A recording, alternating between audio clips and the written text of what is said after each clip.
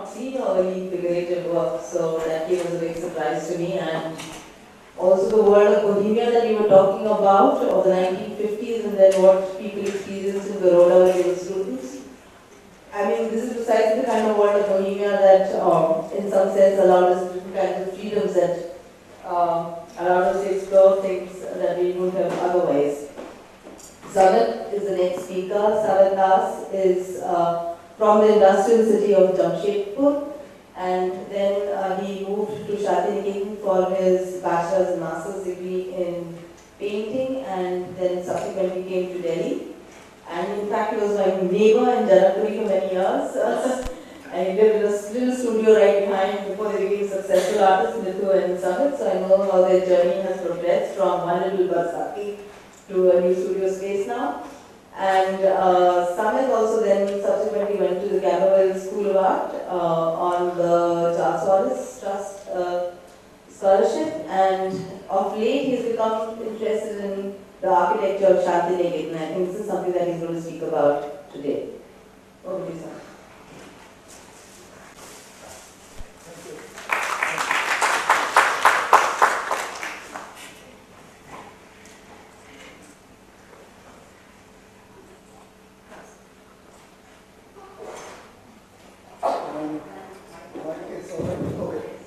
Thank you everyone here, and beautiful introduction, Shubha. It's really lovely. Yes, we know each other for many years, I think, 1996. Thank you, Ashokji, for special invite and special program, because I never thought that this would happen one day. And you see, I'm a person who practice as an artist as well as I do write, but of course all those writing starts from visual. It's nothing to do with academic writing, it's all starts from visual. Looking at the images, archival images. And also I do a lot of curation which is based on archive and history. So when this proposal came, I thought, how do I go? How should I prepare myself? Because I was not in a position how to show it actually. So I just prepared a very short story.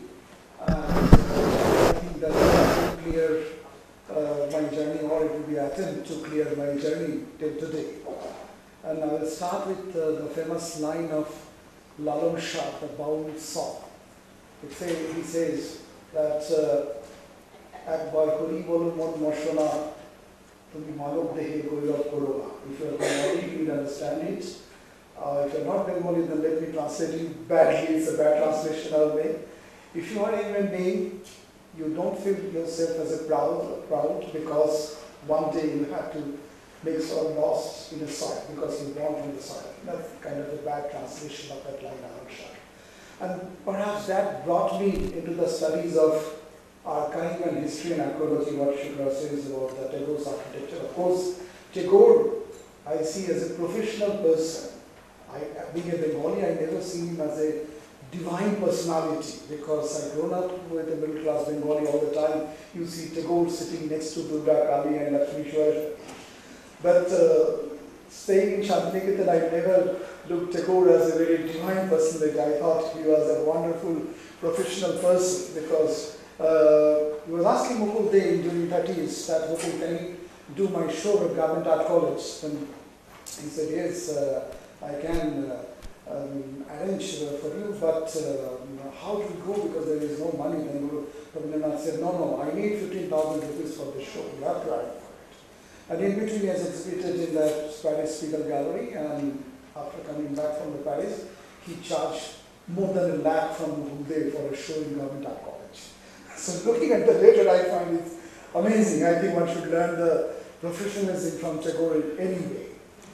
And settling in Delhi after Shantiniketan days, I find most of the artistry and artist writing, which is based on West-oriented or Western thought-based. It is not anybody's problem, it's my problem. I thought, what happened? Don't we have in our own history? What was the text? What is written over there? And what was the publication?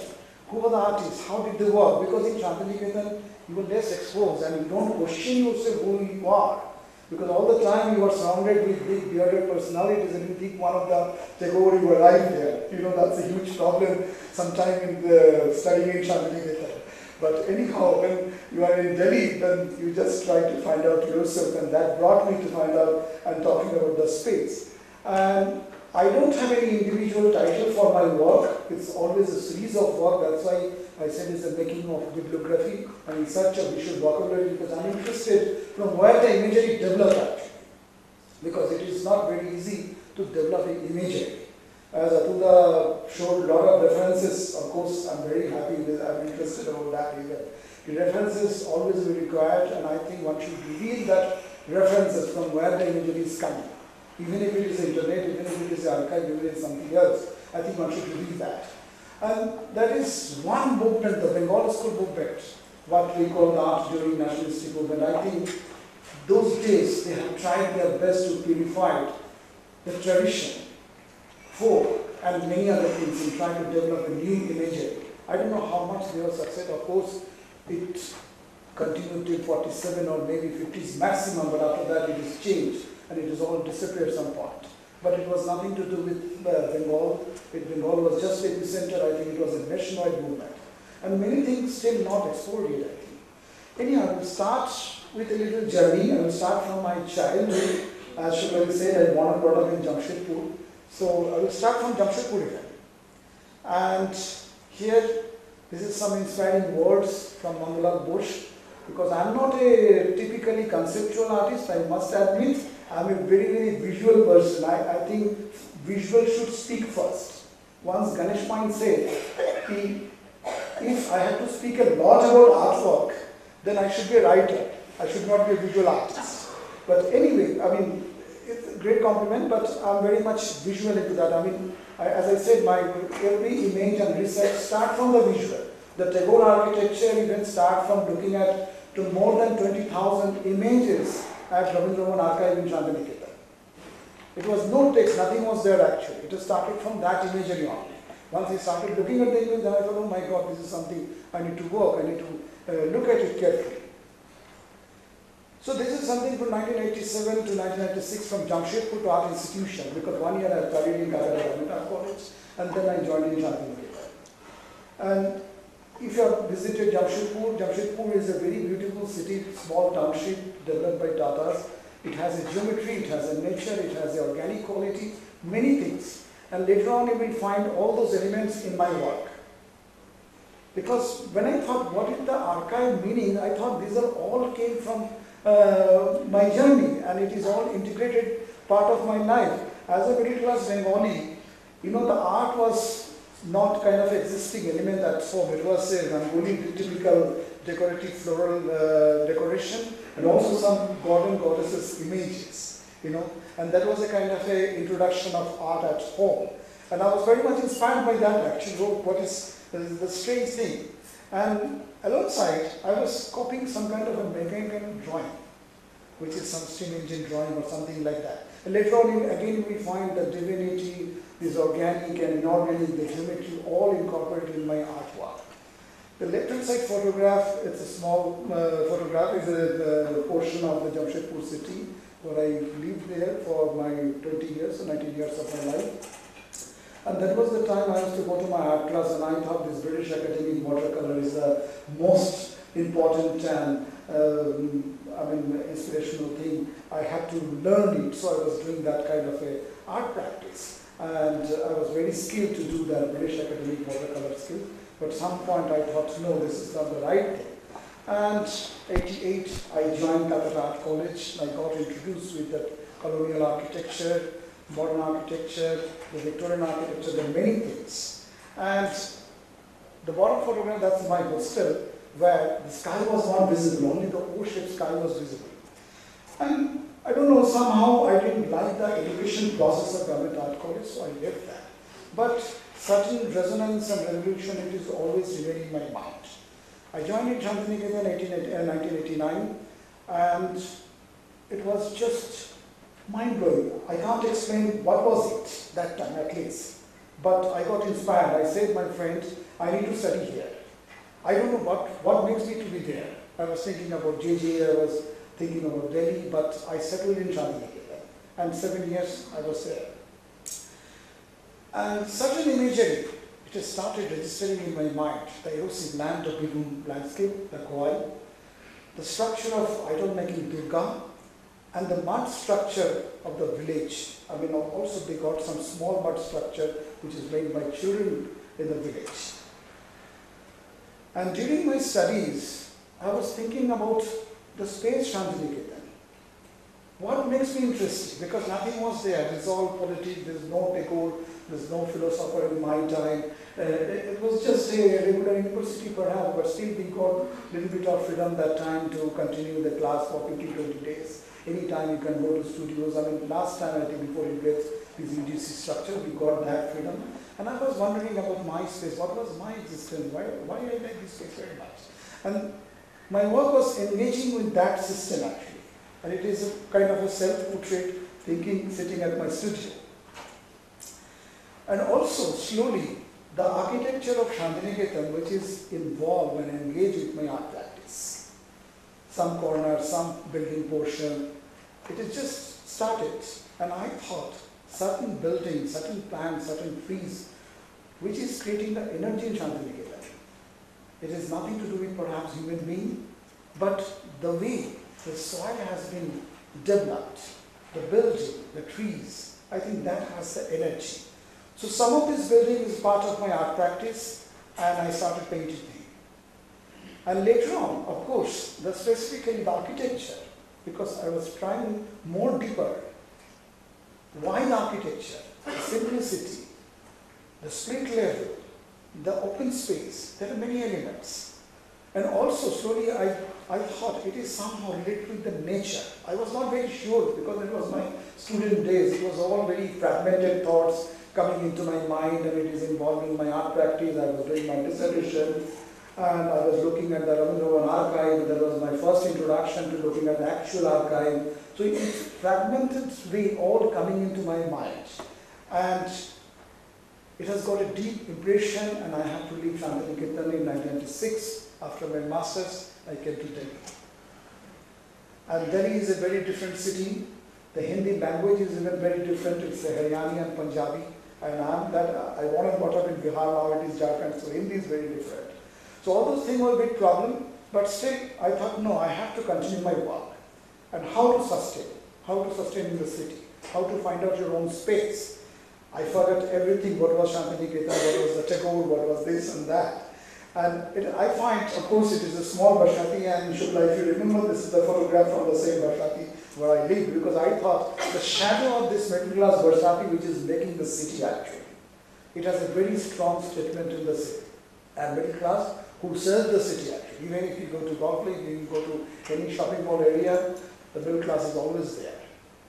And I was finding my own space in the city, because Shantiniketan never questioned this way, that who you are and how do you go further. It is a very difficult question which I learned being in Delhi. And one good thing about Delhi I find, it questions every time who you are, how to create your own space, how to live in the city. So this is kind of a very beginning stage. During 1997, 1999, I was just making small drawings which is surrounded by me. And perhaps I was finding through those objects my existence. And also this is another version of the city which I'm experiencing till today. Because Delhi is not always very posh colony, not posh bungalows, but this is also Delhi, and also a living installation perhaps for me. This is not a record, I mean proudly I expose it because this is something who served the city. And this is a very, very important statement of the city. And somebody who offered the blanket, the 5 rupees or 10 rupees, and they leave and they sleep there. And I think this is a very, very important statement of the city. And I'm also started communicating with these people, okay, this is how they live, and how I'm also living, because I'm also doing a job in a school, and at the same time doing my own art practice. And at the same time, all those Tagore, Shantiniketan, the archive, they're all in my mind, but it is not coming out properly. In a very small way it was exposing, but not very big way actually, because balancing act was very tough when you start a city like Delhi. Coming from Jamshedpur, studying in Shantiniketan, then in Delhi. So one has to first balance that act along with the art practice, keeping your sensitivity, keeping your romantic approach, everything. It's a long struggle. So it took a long process to develop everything. And also I started looking at the grotesque part of the city, because always I feel human presence is there, fine, but without human presence, how to depict the presence, human presence in the city? So it's a multi-layered work I did. And this is, of course, this work I did in Chandigarh. There was a project called How the City we are looking in 2001, I think, 2001, curated by Peter. And I worked with the Corbusier archive, how he started the city from the barren land. And of course, I see Chandigarh kind of a 3 or 4 chopped portion. One is Lake Chandrao Garden, one is the Capitol Complex, other is the mess in the city. So altogether, it's a very different gesture, and that I thought I should try to explore through my work. And this is the installation I did in the Bombay, that's called Bombay to Mumbai. And all the photograph, this brick structure, this rubble structure, wrapped up with the images from the Shweta Dwivedi and Rahul Mehrotra's book, The Bombay to Mumbai, and the other geometric structure developed by myself, photograph, sketch and drawing, which is totally covered up with the structure. Okay, how the journey was happening, the Bombay to Mumbai, because I was interested for other cities, even sitting in Delhi, going to different cities and finding out whatever art projects come and looking at it, because that was a kind of an interest. I thought I should look at it, how the Indian cities work, because Indian cities have got a different history. It lives with the history. It doesn't have to go with the European cities, because European city structure is completely different. And of course, I did a show called CE in 2007, and it's called the Conforming European Standard. My question is that why we need to have a conforming European standard? Because India has its own civilization, the history is very long. And one of the artists, of course, I'm very much interested, who intervention in the city and architecture is very, very important, as Gordon Marta Clark. And this building is Beaubourg Street, near the Pompidou Center in Paris. One can visit, I think, with the Paraspar appointment and permission. Marta Clark, who has really struggled in his entire life with a contractor and builders and all sort of things, because he never get much chance to show in a proper gallery type of show. But for me, Marta Clark was a very, very important artist, and he also did work in the Detroit. This is one of the cutouts and drawings and art pages from the artist books by Gordon Marta Clark. I'm very much interested about Marta Clark's artist book even. And this is another project I did in Delhi that's called The Sky. The fear of losing the wider sky from the city. If you go to the old Delhi, the cities are photographed from old Delhi, and if you go to the old Delhi, you have to look the sky like this way, not this way. You can't see the wider sky actually. So that's a kind of illusion I brought back into the gallery. It's a large installation, and again, it has gone back to the city even, because it came to the art gallery, gone back to the city because I didn't have money. So I sold the entire structure to the fabricator with the half price. So it's going back to the city again. He said he's going to use it for some different urban structure or whatever of the city material, because he's a fabricator. And of course, the city and history always in my mind, and that kind of a work I did a lot with the photographic collage and things like that, and how it is juxtaposing with each other. And also the belief. You see, there is nothing in this little corner. It's just a red light. But people are worshiping. There is no God in it. These are small elements, but which is very important for me to observe the city.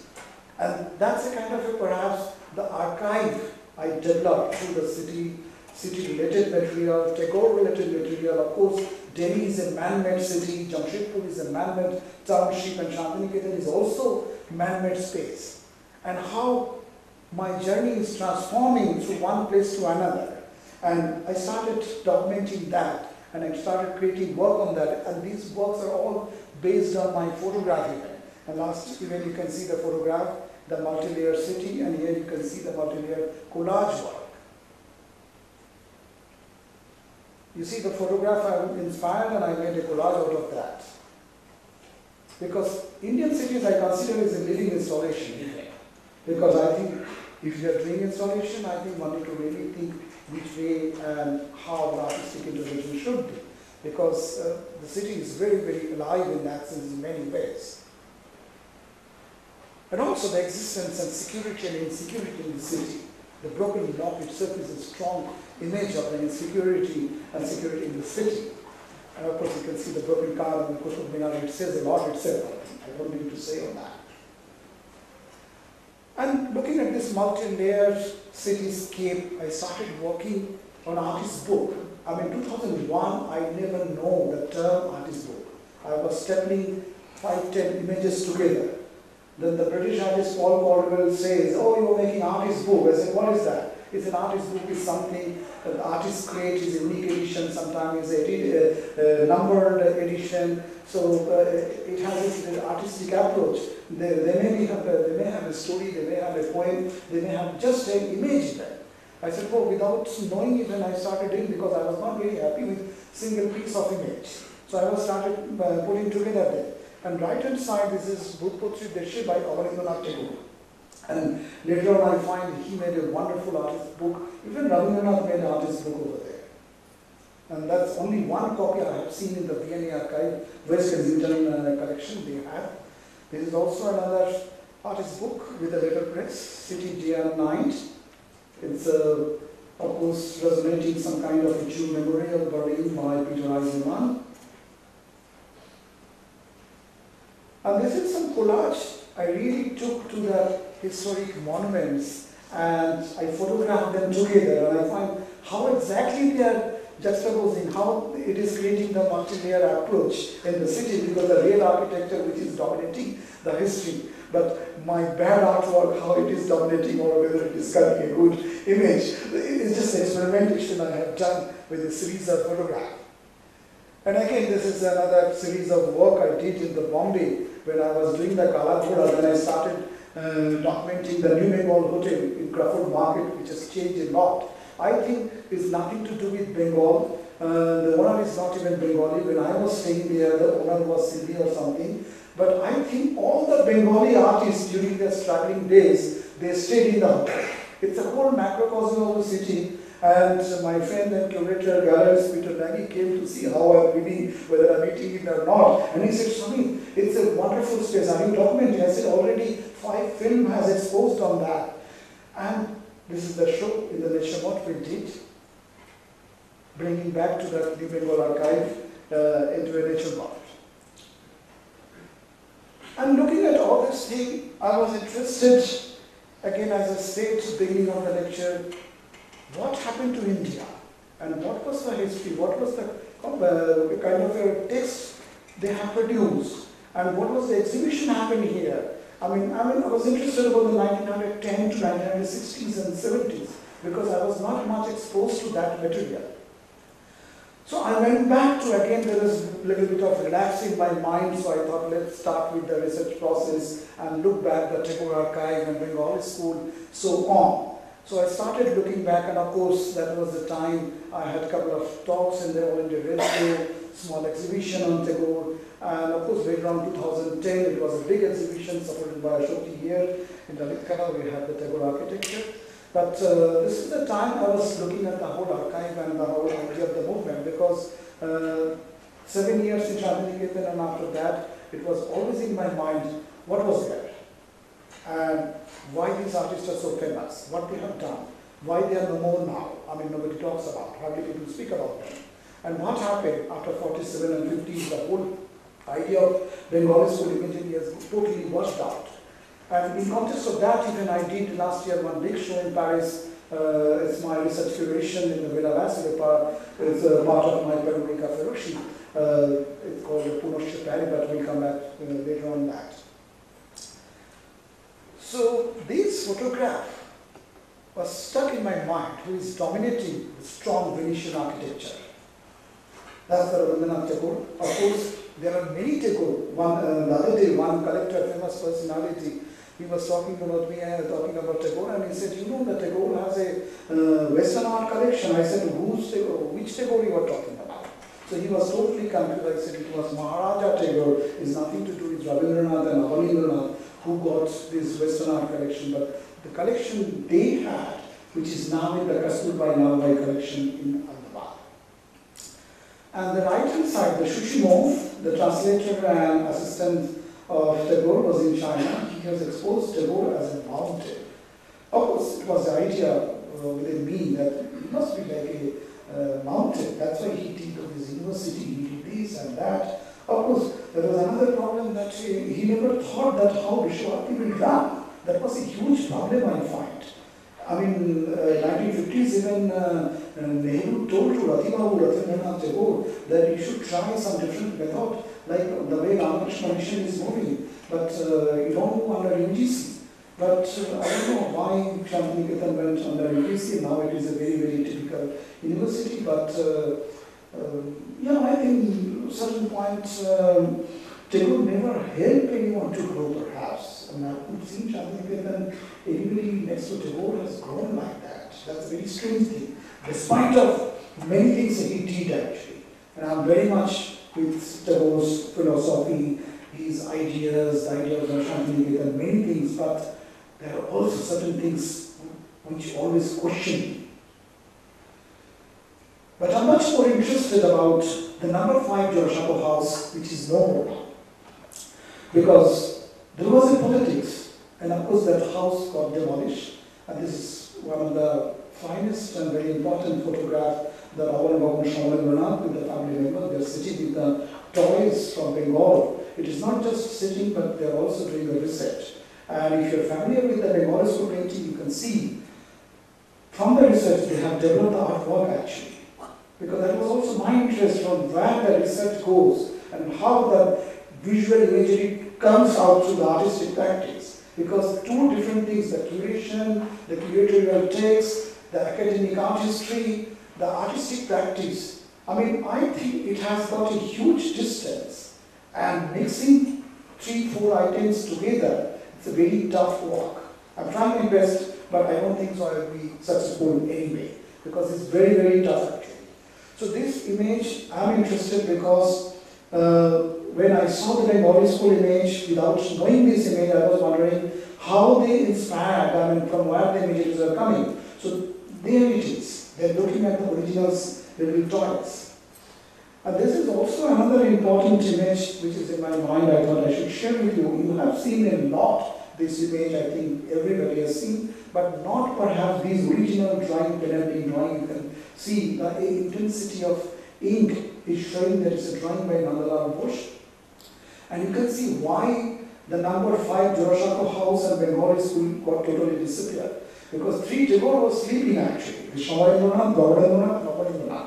They are not careful about their whole ideas of Bengali school movement to take it further. But it was Ananda Kumar Shami who was asking Nandalal Ghosh to make an illustrated catalogue of Tagore collection from where they got inspired to start the Bengali school movement, inspiration, the drawing, everything. The Mughal drawing especially was very collection. I have seen some few hundred drawings sitting at Kasturbai Nalbai's house. The Joseph Campbell, the editor of Heinrich Zimmer's book, he was the person, he saw the entire lot. Actually, he explained many things in one of his books. So you can see this is also a very important archival document to looking at the Bengali school movements. And also, 1920s, they did exhibition. Today we speak about site-specific installation, the installation like this year even the Venezia Biennale, the Palazzo Fortuny, they have an exhibition. I mean, the way Palazzo Fortuny is, and our curator invited artists to intervene onto that. But this is similar kind of thing, maybe not the same, but similar approach happened in 1920s. It is in Kolkata. The photograph published in the O.C. Ganguly's journal, Indian Society of Oriental Art, and you see the park mansion, they have that household items along with artwork.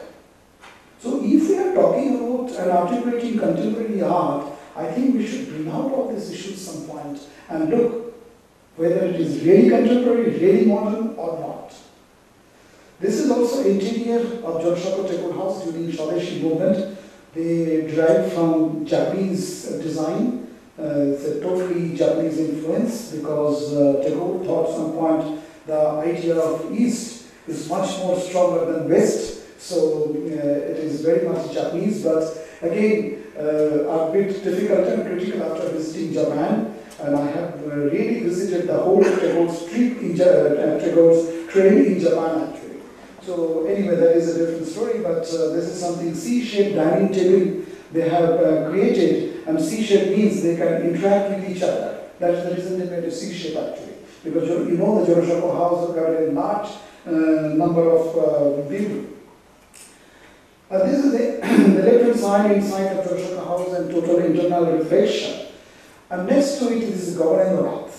And many historians, they say Gavanendranath is a cubist and all sort of thing. But once you look at Jorshako Thakurbari's photograph, Jorshako Thakurbari, you might think that Gavanendranath is still alive there. His stories, his writing, his painting. So I think immediately referring to the West, one should look at the back at home. And also, I was wondering, in Shantiniketan landscape, the erosive land, which was very much attractive those days when it was still exist in my student days, I was wondering who the artist who is inspired from those landscapes. It was many, including Bihari Mukherjee. It is a short story, so I am keeping it very brief. In case if you are interested, you can go to my website, it's just endless. And also the architecture I was interested, and I find this architecture is kind of inspired from the Birbhum landscape, the erosive land, the spirit level. The two reasons they have a spirit level. One is that Khowai, the erosive land. The second is the money constraint. Because many houses, almost all the houses, took 5 to 8 years to complete. There was no money. And this one is my work inspired from the Birbhum erosive land and the urban scale. But this is one of the early examples of the architecture in Shantiniketan, the classes under trees. And look at this image. This is documented by Remo Bordier and Ala Danielu. I think if somebody has not seen the Shantiniketan by Danielu and Bordier, Shantiniketan is not complete. I think best photograph taken by Danielu and Bordier. I mean, normally the photograph taken by Bordier, but they say it's a AT and RB together because that's what Jack Rurak said from the Ala Center. And look at this image. This is very important in the Havel Hall, which is totally spoiled today and which is no more. You can't feel all these things. And you see how the classes are going on. Simultaneously, the discussion, simultaneously the exhibition. What a concept of cutting edge space. Well, these are all questioning myself. These are question myself during my art practice. Then what is modern? What is postmodern? What is avant-garde we should do? And what we had actually. See, this is a small architecture. It's called Choito. It's from the influence from the Bengal heart. Whenever they have a best small artwork, they want to exhibit here in the ashram in Shantiniketan. What a site they have developed to exhibit artwork. Those days, imagine it was happening in 1920s, 1930s, because it didn't continue a very long time. It has stayed a very short period. But what a concept they have developed. And also, the private and public space. The left-hand side, the bed of design by Prabodhendranath Tagore, is family of the Maharaja Tagore family, and the right-hand side is a low-height stage in Sriniketan. Regularly, day to day, they have a performance and program there. How they derive the private and public space. And of course, the large-scale floral decoration with the food crates.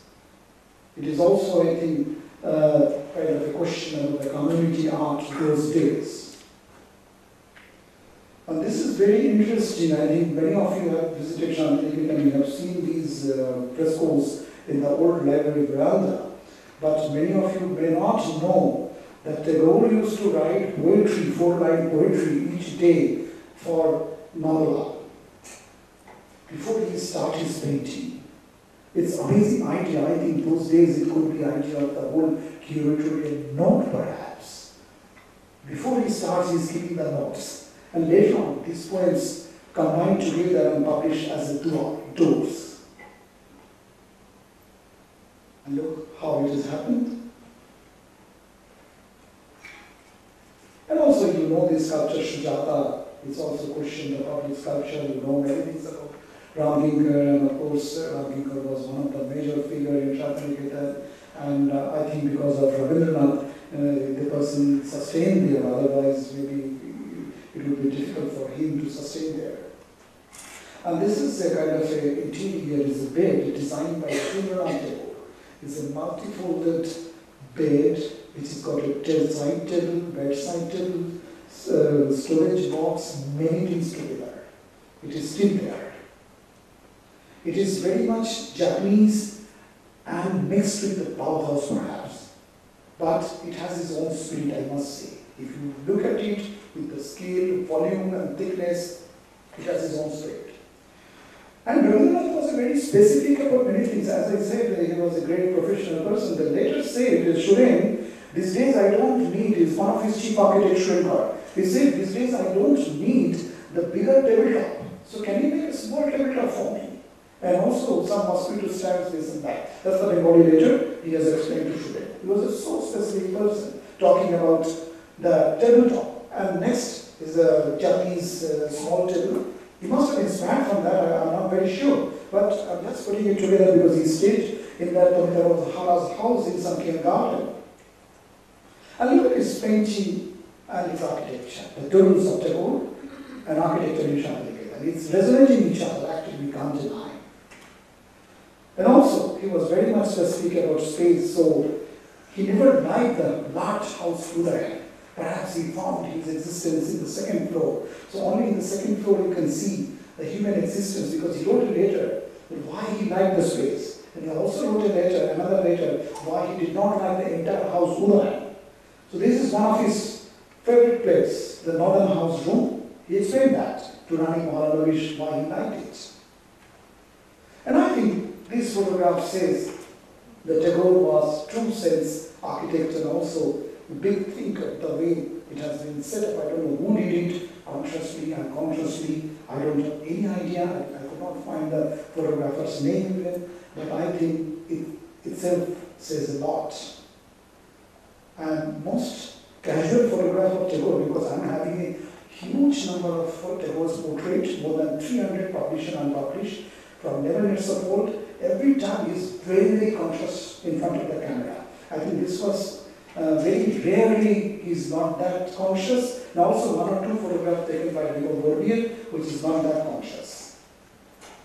Then I thought, let's bring out to my art practice, because that's a kind of a hardcore archive. I did my research, the book has come out, and also the other materials published by different journals and all. I thought how to bring out that material into the art form, because at the end of the day I'm a visual artist. I have to make my art, because without that I can't be, and I can't stay actually. I can't sit quietly in that sense. So this is the archive-based work I did. And of course, it was part of our exhibition, and the title was In Search of Thousand Music. And here, it's a Tagore portrait by Boris Georgiev, some of the historical architecture's fragments, and this Tagore poem embossed where he was talking about space. Because he has a series of poems which is talking about space, and also he got into his own conflict about his own existence. That he did deliberately or without deliberate, I don't know. So some of these work from that series. And this is the Uday under construction, and this is Tagore's painting, and Tagore is sitting carefully watching it. If you look at some of the photographs, the way Tagore looked at his painting, he was not that casual. And many people say Tagore has started painting in his later age, but it's not true. I have a huge, long evidence that Tagore was doing all the time his drawing and painting. Even recently I did, not recently, 2-3 years back, it was a notebook came to me. There was a notebook he was keeping his year age 28 to 32, and a lot of drawings are there. It's all very strong, realistic drawing actually. So it's not true sometimes to say, Tagore has started it much later. He was doing all the time in his life. So some of these archival responses you can see, and there's a whole series I made. It's called In Search of Fossil Music. And I was also interested from where these architectural shape, this design formation, this imagery has developed. You see, this is the Basil little temple, Basil temple from Bengal. That's the tea ceremonial room in Shantiniketan. And also, this is another work responded to the archival photograph, which is the East Tower and Western Tower. And you see the Rokakudo designed by Okakura, that's the tea ceremonial room, and responding to both of these is my work. Because end of the day, always I respond to the archive and I try to make my own artwork. And you can see here how Shamboli facades look even. And from where they might have,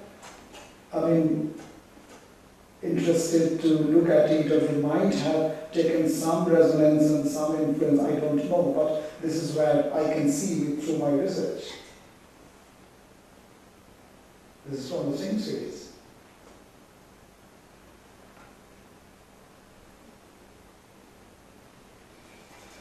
And these two projects ended up with a big show. One is supported by Lalit Kala and Ashokji here. That's in Lalit Kala 2010, and in Nature Mode Gallery. Nature Mode Gallery was responding to the archival archive, and the Lalit Kala was whole archival show. And working on this decor, I was wondering how come these foreigners come to the decor house and talking about art. There's Ananda Kumar Shami, there's Sister Nivedita and Santan Mokakura, and also Iti. Then I find the person behind was the Swami Vivekananda, who got a first-hand experience of Indian art as a Paribrajik. And of course, he was the person who looked at Charles Frere's collection. Today it's a Sakla Freer Gallery. And Vivekananda wrote many things on art and all that is out there. And he has instructed to Pirunath Shingho how to paint even many things. And that exhibition even traveled to Victoria Memorial, Kolkata. Yeah, this is the Swami Vivekananda show. So, my research and my art practice goes simultaneously. So it takes 2-3 years to build up a body of work based on archive, and the whole archival research, it goes as an archival show. So back in 2014, I did a huge show in Lalit Academy that's called Resonance of Swami Vivekananda and Art of Nandalal Bose, because I was wondering, Vivekananda was never an artist, so how come Vivekananda transmitted the idea, and who was the artist who was really inspired and who did the formation of art through Vivekananda's philosophy? So that's Nandalal Bose, I find. You can see this exhibition in my website, the whole visuals are there. And at the same time, I was interested about all this digging up process, because it is in my life, the excavation and archaeology, the digging up the archive, is dig up many things. It's always there, it started. So in actual artwork also I started digging up the things. Using power tools, tearing up the paper, burning up, things like that. So there's a kind of a work I was doing that time. It is 2013 and 14. And then of course the excavation and archaeology, it is very much integrated with my art practice, as I mentioned in the beginning that Lawal Shah's line. And archaeology is something which dissolves artist's ego, because he was taking something, he was standing on a civilization, but underneath of your ground there were many things, the many years which is died. So that's kind of an amazing idea of archives and archaeology, I feel. So that's my inspiration. And of course, looking at Okakura's memorial, I was very much interested. He brought a personality, and the way he wanted his memorial, it was amazing. And also I'm interested about the reprographic changes in archive. Look at this photograph. This is from the John Marshall book I have taken from a high resolution lens, and it is giving a very, very different feeling. And once you go through different books of these Harappan images, it will give you very different images. And same with Ajanta. I have 2-3 layer version of Ajanta book on Ajanta. It gives complete different imagery. And currently Bilal Baham has taken a photograph, but I think those old books are amazing in that sense. And this is some of the series. It's called Bibliography in Progress from that archaeology. So I'm running quickly now. I'm running out of time perhaps. So this is respond to that whole idea of archaeological excavation.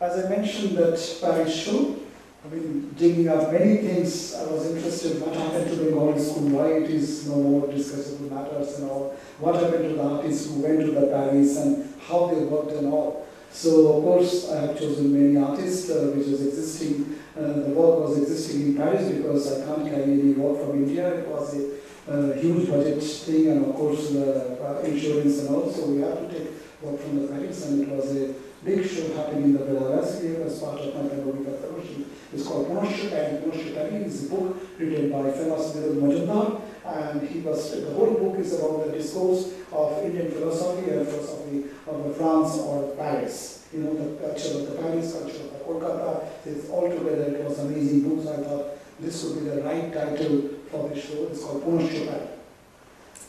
And of course, the journey goes on, and I found this is one of my favorite images to look at it, the steps in the Benares and the boat making, because one stable says that my Joba, in Bengali he said, Joba হয়েছে বেশ ভালো যখন ইচ্ছে ঢুকে পড়ো बोटेर मोतो और जखन इच्छे बेरिये पड़ो ऐसे ये जोबा ये मेरे कपड़े जो है बहुत अच्छे हैं इसके अंदर मैं कभी अंदर घुस सकता हूँ कभी भी निकल सकता हूँ. So it's a very different idea of the body and journey, I believe, through the boat. And of course, the first line, as I said, the mati dekho mati habe kena ahankar tumi bhavo ye ekbar. शरीर आपकी मिट्टी में ही वापस जाएगी, तो अहंकार करने की कोई जरूरत नहीं है. That's my whole idea of the archives and archaeology. Thank you very much.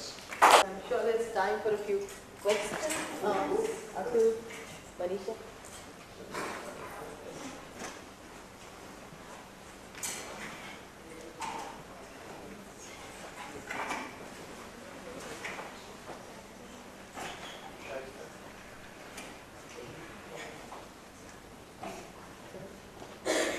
Are there any questions from the audience now? The practices are so diverse that it's hard to think of something new. It's finally hard to think of something now after such a range of presentations.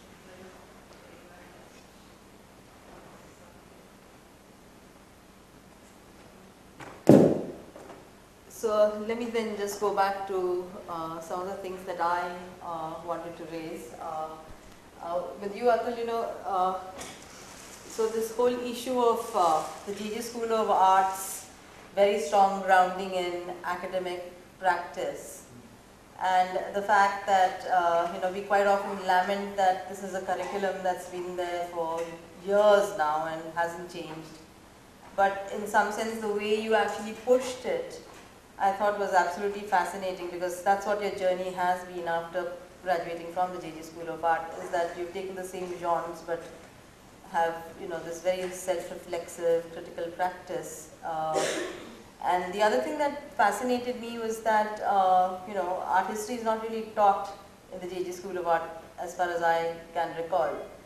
And this fascination for art historical references in your work. So just a couple of things that I thought were fascinating about your talk. Could you just elaborate a bit? No, as I say, you know, in my during the presentation, that we always felt that you know, it was difficult to. I mean, you know, the history lessons or the classes were quite dull. We were not inspired. We were kind of aesthetics was there, but even there it was not really engaging. We felt, you know, at that time. So I mean, but there was one subject you have to follow. But when you study the artist, and from there when it comes, then you get engaged into the whole thing. But I was never in, but even till today, I'm not, like if I have to give detail about historical details of India, I'm not, but it's just, you know, you love something so much, then it becomes part of your, you know, the process, and you imbibe it, you kind of, you think about it, and then, since things were not available, it was a craving. if things are available, then see, today, you know, with internet, I can see anything, you know, what's happening in New York today, or in Paris, or interviews on YouTube, you know, by artists and all that thing. So it's just too much. And what happens with the problem with the internet and this kind of too much information that, like I want to check Jasper Johns, so people suggest Rauschenberg and Warhol, you know, that others. And then I get, because of my weakness, I get tempted to check others as well. Then it gets kind of diluted, you know. And so during that time it was not there. So it was literally like I would stroll on the streets of Fountain, and there used to be an art studio magazine used to come, some books would come. And one book I will get which will give me a few ideas about Francis Bacon or Giacometti or something. And then you kind of, you know, imagine, you try to read. I'm still not good in English language, but you know, kind of call a friend who is good with the language, explaining these words and all these things. So there was a immense urge from within. And that's how this whole thing kind of, you know, become part of it. And then I felt that, well, I have said this earlier also, that Picasso did all this thing for whom? For me. He painted for me. It's all mine. See, belonging is one thing, and possession, or kind of, you know, owning, there's a difference. It belongs to me. And I always felt that way. So that's something, you know, interesting, that, you know, that, so what hesitations?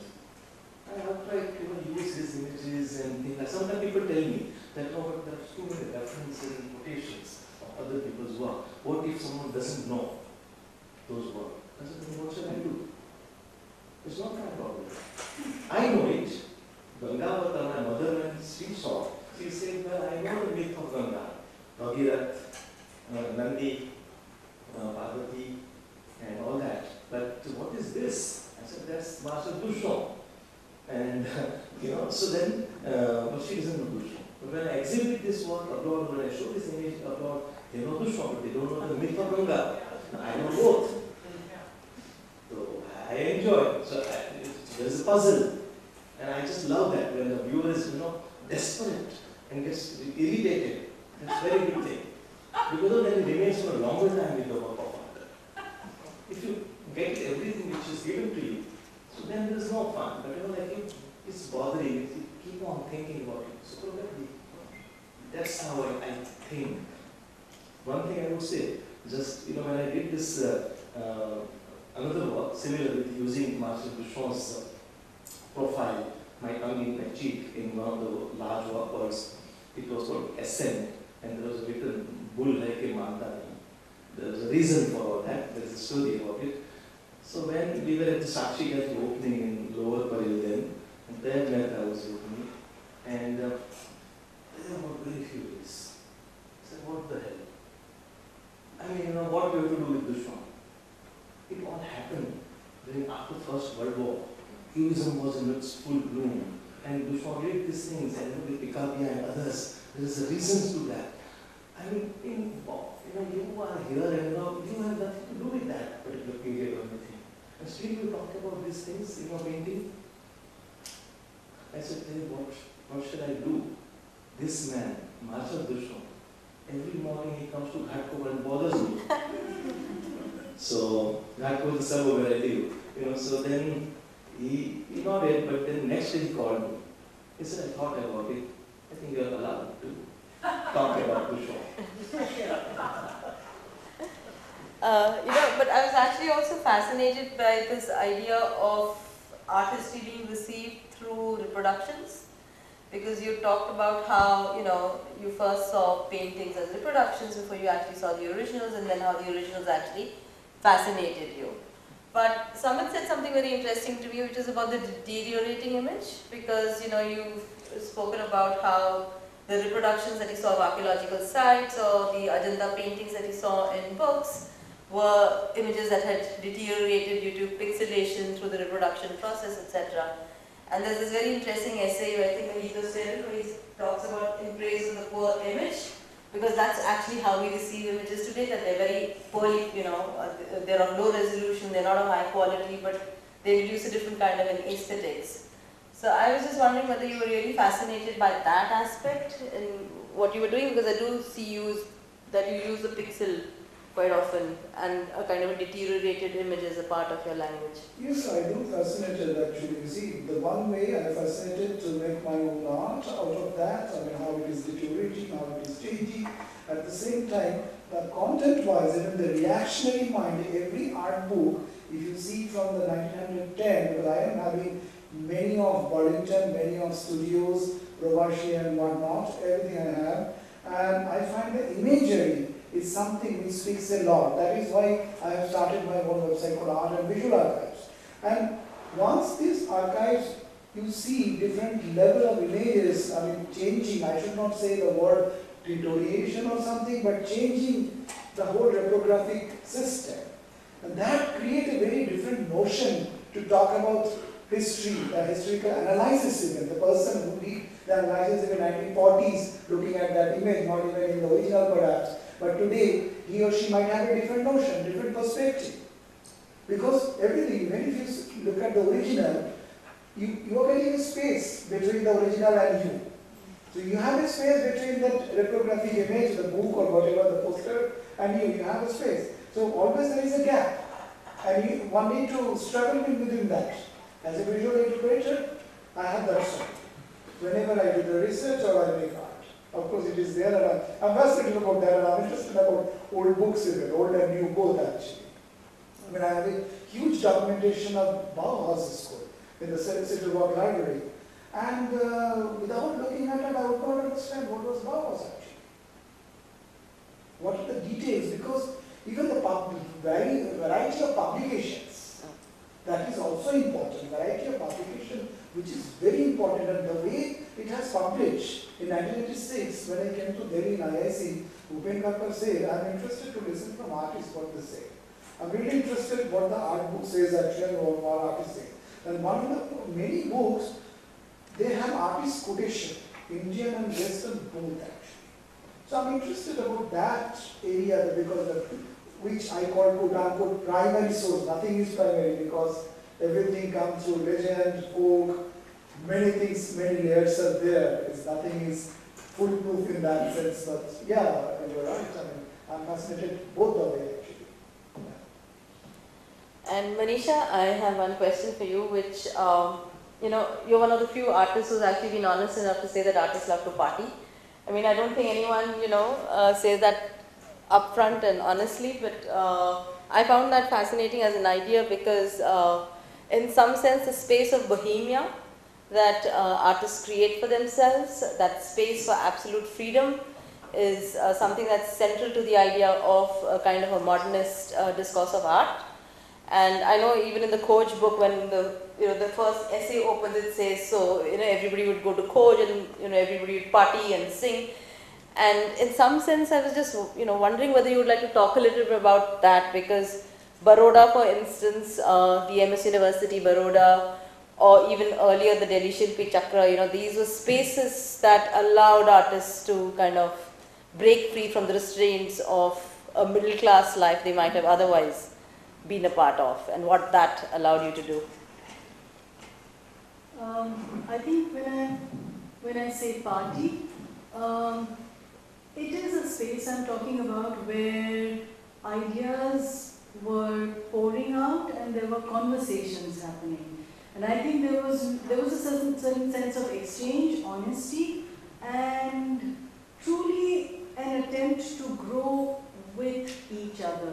And I think there was a kind of very passionate holding on to certain kind of ideas. I'm talking of a different time. I think it's a time where artists were living a life with certain ideas, quote unquote. And I think that was the measure. I'm not sure whether that is the same now. I'm failing to find places where one can speak honestly and openly speak one's mind out. I think there's a kind of consciousness which we all now start to live with. And I think that's not a space which allows ideas to be exchanged. That's why, I don't know why I feel much freer when I'm traveling, much freer when I'm away from the familiar surroundings. So it's a question I want to put to everybody. Why can't we have that kind of comfort and trust in articulating one's mind? And it's something which doesn't happen easily. It's not something which one can plan and do it. We tried many times at Coach to have one-on-one, to have artist discussions, and it doesn't happen. Perhaps in a party it can happen, where the barriers are falling down, so I'm not using the word party in a flippant manner at all. It's a very committed kind of space where certain kind of trust and conversations can happen. Yeah. And I've seen that happen. I've grown up with it. So there are questions from the audience. Do you have questions? I want to ask from Manisha Parikh.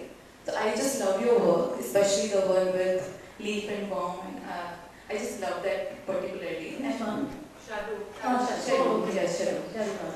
Shadow patterns. So I just wanted to make a comment first that I think you are pushing the boundaries of drawing in some sense in all your work. And I think you are very much, maybe you are connected to drawings a lot. I would just love to know about whether you still like first your inspiration becomes drawing and then how you perceive a drawing in your entire process.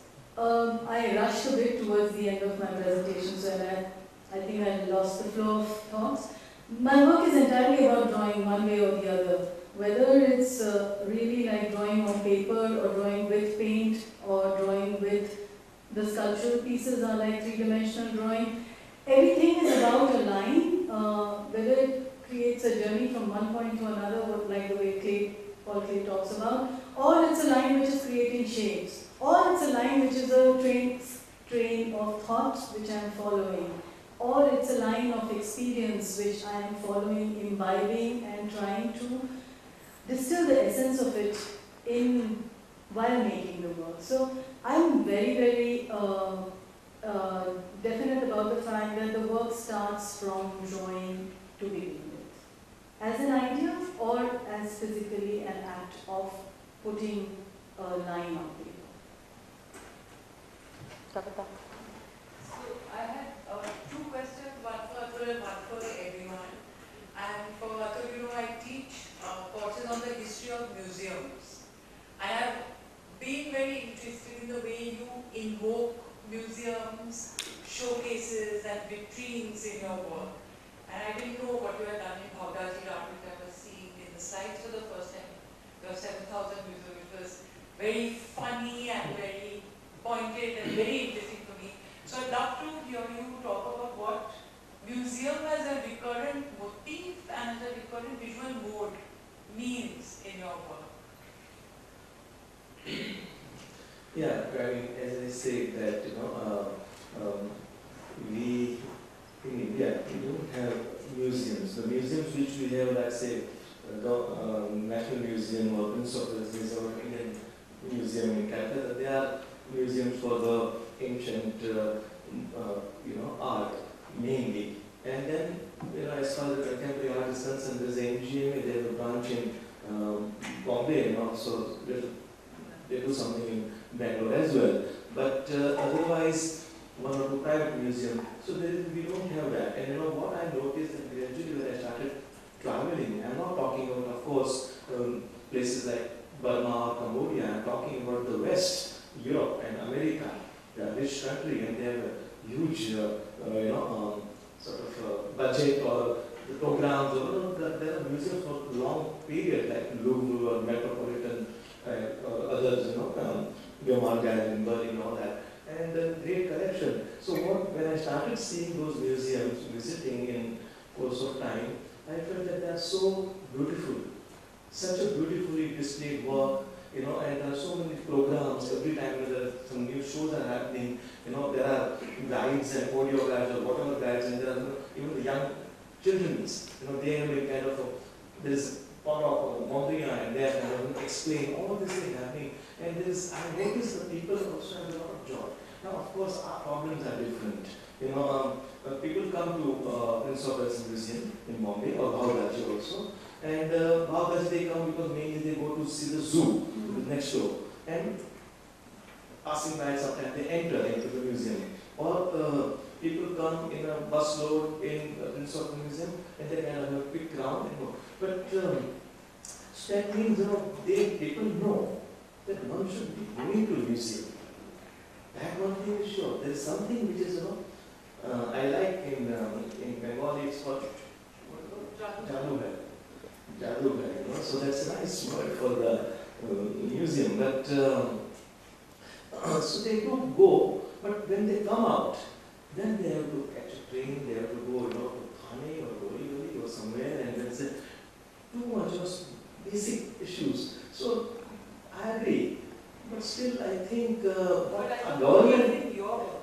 It keeps occurring as a motif in your work. Yeah, so when I thought that it's for whom? Museums are for whom? Museums are for people, essentially. And then I kind of thought about, it was there for a long time, that what if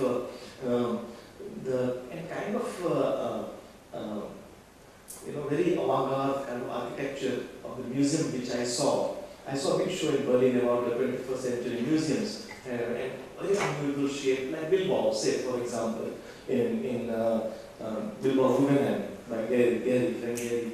So I said, imagine, and I was angry and I was sympathetic, both, feeling together about the viewer and about, nothing is happening and no museums, etc. But imagine you have a museum in Jumri, or if you're in a museum in Ranchi, and everywhere, every small town, every city has something, with her. But if this is the kind of, very avant-garde, so it's a very strange. Those kind of museums will look awkward because outside Bhavdaji, if you come out, there is a lady sits, old woman with a weighing scale, where you can pay 2 rupees or something, and you can get your weight done. How much she must be earning? So the reality within the museum is one thing, and outside and I'm mentioning both reality, on the street as well as what's happening in the museum. So then I kind of started creating images, taking something from Gary or someone else and then adding shutter on it or do something, and it's kind of a bit tongue-in-cheek and some mockery and some fun and some pain and agony. It's all mixed thing, which in that specific show which I did. Because ultimately it's all about art and a person who sees art. And it's because something happens to us when we are looking at art. If there is anyone else, can I ask, all of you are very accomplished and have been in the field for a long time. But it is very interesting how all of you evoked your art school days. And that's another institution that we think of as being really the doldrums, where you learn something in spite of your art education. Okay. So I was just wondering if you'd like to reflect a little bit on the state of art education, art school, what is your... It's pathetic. Yeah. It's pathetic. If you go to the School of Art, where I studied, the way it was, it's still same. They never come to see our exhibitions. I go and tell them, grab K.J. Subramanian is in the city, call him, and we should invite him. Where you get opportunity, they never do anything. They never even take students to teachers are like a government clerk, office clerk. They come at 9:40 and 8:30 and 3:30 they leave. They are not practicing artists themselves. So I think what they will teach students. Students are like a lump of clay, you mold them. Teacher molds them. But our teachers, and what is sad that I am talking about, I passed out in 82. And I was fellow, so I was teaching there for 1 year. And then I didn't continue my teaching. But so during that time, what was the situation? It's still the same. And you wonder that, why? There's an art school in Delhi also. Why they are not here? And I asked Asumji, we do invite. There's an email go, there's an official invitation, everything. So I think, it's not a good feeling, to feel that. Some teachers, 1 or 2, or some little group of students, so what we learn on our own, we would kind of go to artists and ask them. So 3, 4 friends.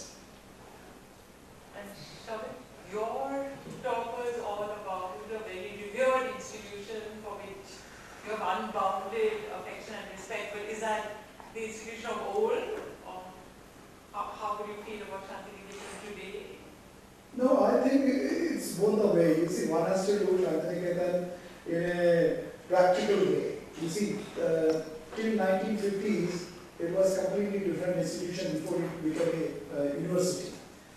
And after 2010, I believe, it became a totally under UGC structure, like 4 years course, semester, this is that, something like it, you know.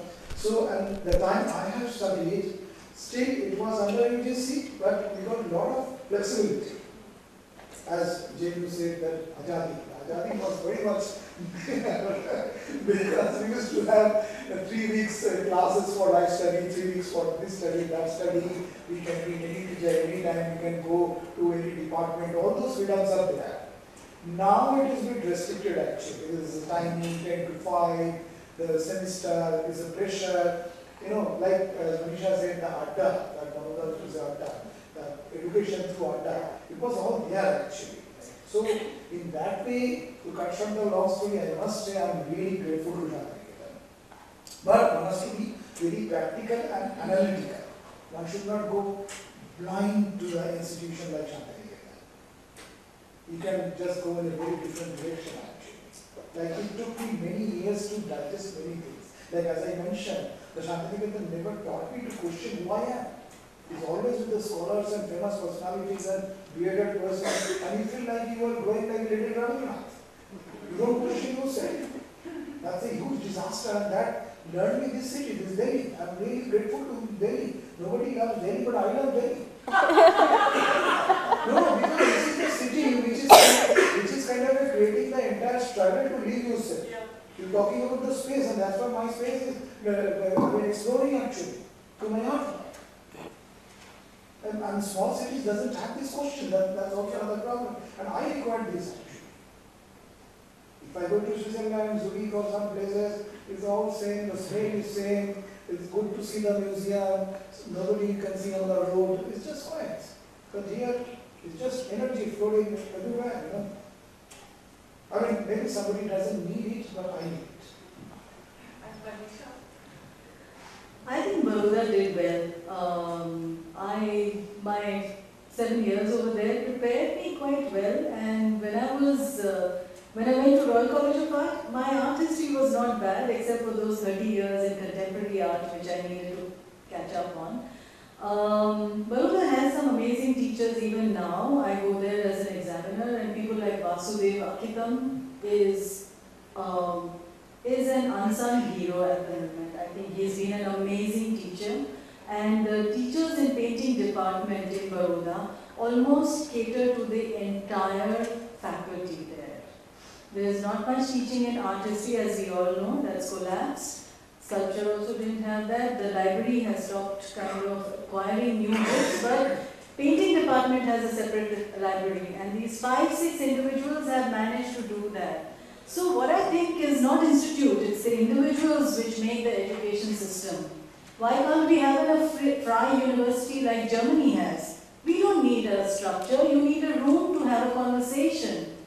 That's what I want, that's what I'm talking about.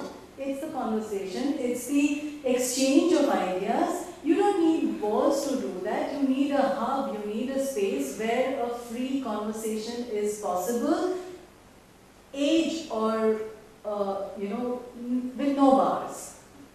And I think it's with, we are all makers, we are all practicing artists. Why can't we share our ideas and share our practice? That would be enough. That would be enough to pass on. So, I mean, we can stop blaming institutes. We become institutes ourselves. We don't have to wait for anybody. He's to the party